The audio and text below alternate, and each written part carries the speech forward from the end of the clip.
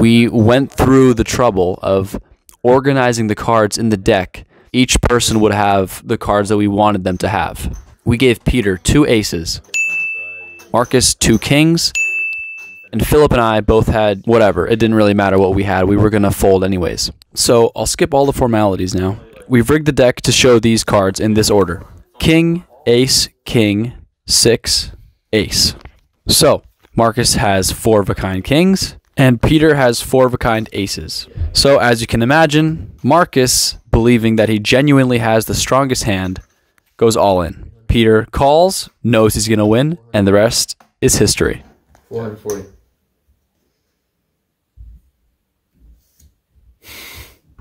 Wait, you pulled out X and blacks? Flush beats 3 of a kind, right? Yes.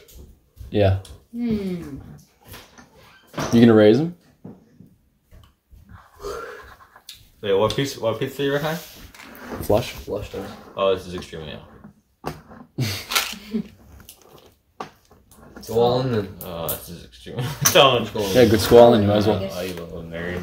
Oh, they're both all in on the first hand. They're both all in. So far card, needle! What?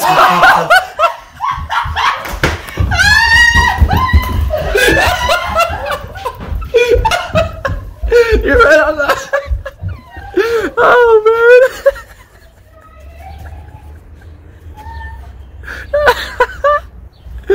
Oh my god, that's so funny. Right, there's 2 cars driving by. we set it up. We set it up. Oh man.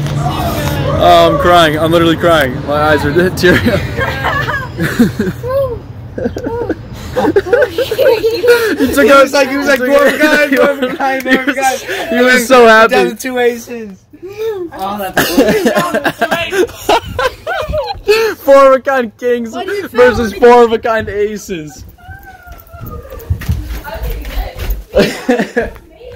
Oh man, he's good. He put down the 2 kings like boom, and I don't know why Philip turned my cards over. But oh, that's too funny. Oh, my stomach hurts. Oh. He literally left. What? He left the property.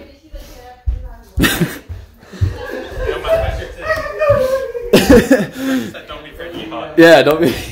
You called the all-in. Called the all-in with the quad kings and lost. I knew it would be more, like, be more entertaining for me, but oh my gosh.